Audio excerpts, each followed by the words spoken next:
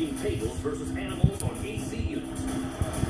The girls are up first, and I don't know about the glass ceiling, but they're shattering the glass table. But the AC animals have the wind at their backs. And their tushies. The teens employ some aggressive tactics with living room gymnastics.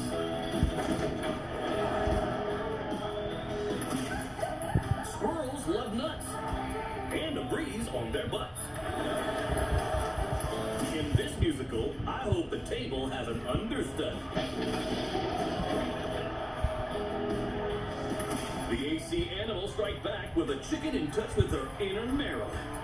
You're a weird bird, you know that? This attempt at a birthday greeting proves that even furniture is fleeting. The animals have one last chance, so they send in a horse, of course.